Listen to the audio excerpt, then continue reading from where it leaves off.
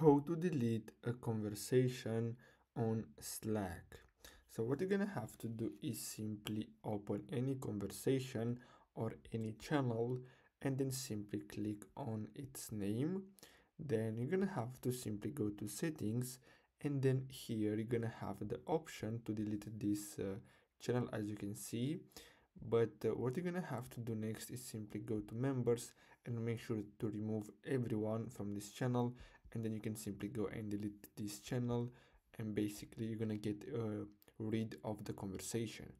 So basically that's all you have to do. I hope you found this video helpful. Thanks for watching.